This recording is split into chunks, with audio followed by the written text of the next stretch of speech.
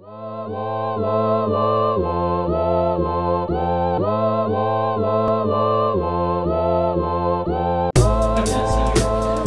not going to be a long night. Alright, hello.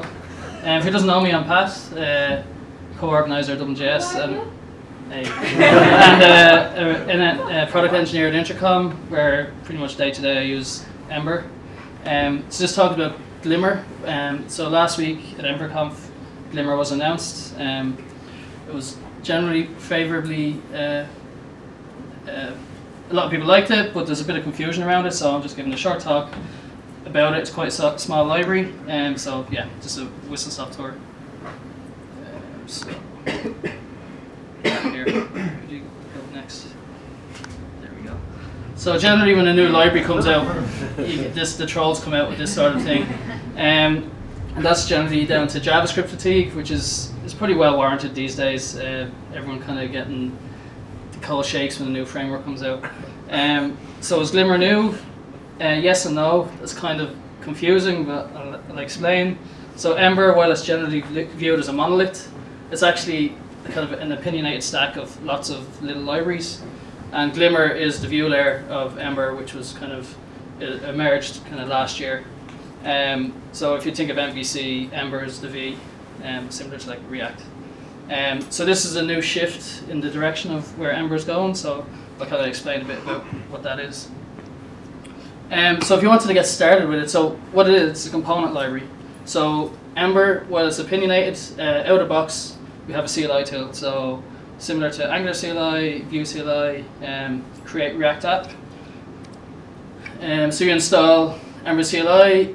If you want to create a Ember new my app, and instead you have this thing called a blueprint. So what we want to do is we want to create a Glimmer app, not an Ember app, a Glimmer app. So this allows us to create this component frame library app. And then to start the development server, you have CD and then Ember serve, which gives you a development server with a library load, all this crack. And as with Ember, you get an opinionated, I think Angular is the same, where you get an opinionated kind of directory structure. There's a lot there, don't need to worry about it, but the main thing is the UI directory, and inside that is your components. And in this case, we create an app called my app, and we have a component file, which is a JS file, and a template file. So in Ember, we don't kind of follow the same way of kind of Vue and React, where you have things in the same file. We split them apart. And also notice that similar files are in the same location, so that's called the pods layout. So rather than have things in, all your templates in the templates directory, kind of JS components in the JS components file. And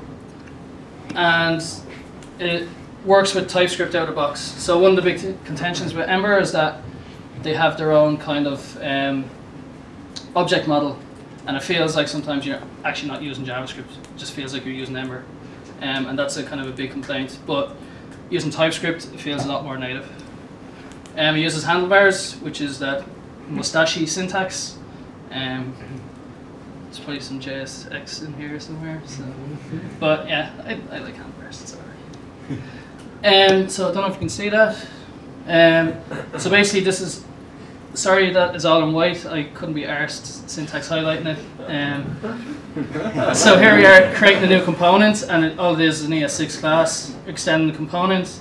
We have properties with types, we have constructors, and most importantly we have getters and setters, because currently in Ember another pain point is that you have to do this.get, this.set, whereas now we can just do this property name, and the same with functions, you just do get.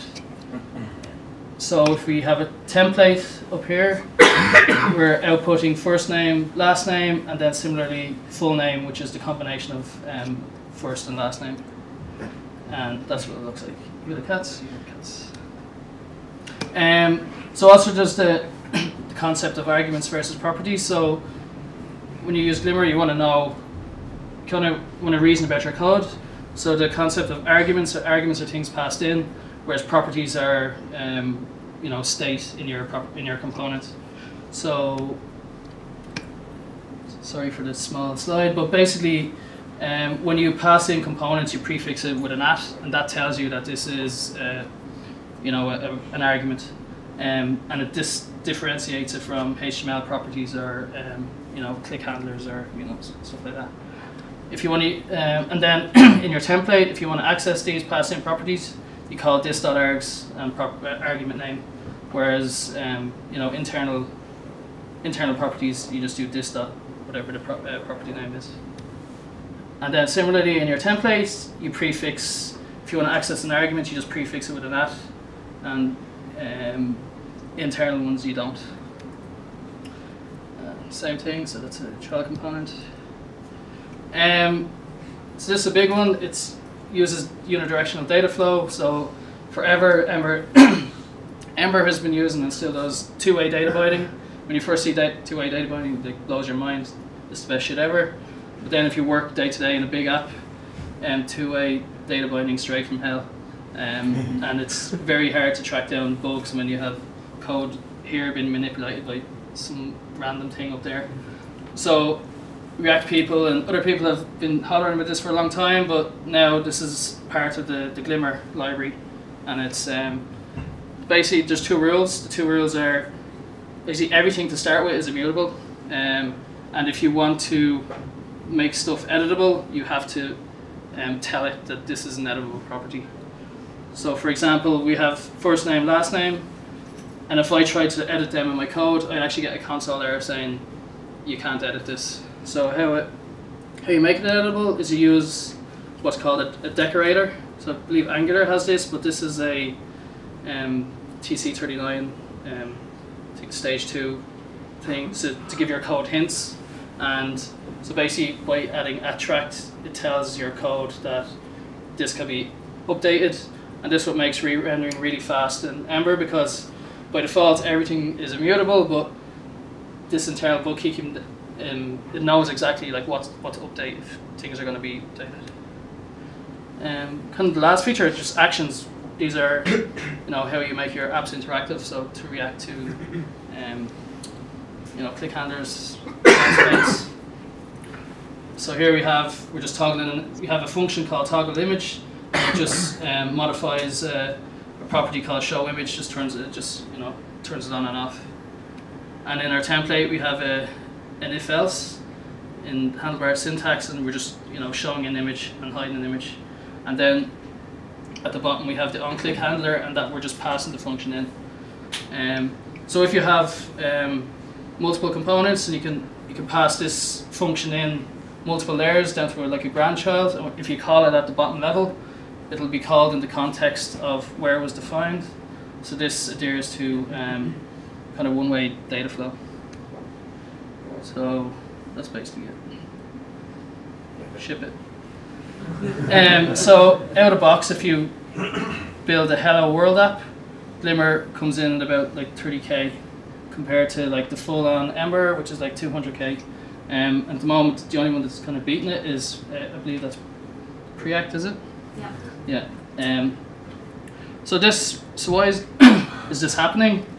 Because traditionally Ember, people wouldn't look at Ember because it's such a big kind of heavy opinionated framework, and if someone, as DHH would say, I just want to put Java sprinkles on my site, they'd never look at Ember. They'd rather go to like React or Vue or something like that. So this, by pulling this out, Ember is trying to kind of move that way, where that people can start just using Glimmer without Ember at all, and then over time, if their app gets more complex, they can pull in more bits. So at the moment, only Glimmer's been kind of extracted, but over time they're going to be pulling out more bits, and it should be a good story if you were going from a, you know, server rendered page with this to like a full scale app. And Shinna will. And there's some notes, but thank you.